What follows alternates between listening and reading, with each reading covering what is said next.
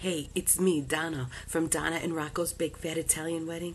Listen, I gotta get this done before Rocco comes in, okay? I have a little bit of a problem. I went a little bit overboard when I ordered my veils.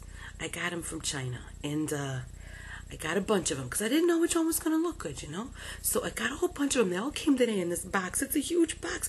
I can't hide this from Rocco. He's going to kill me. This wedding's costing enough as it is. Oh, my God, I'm dead.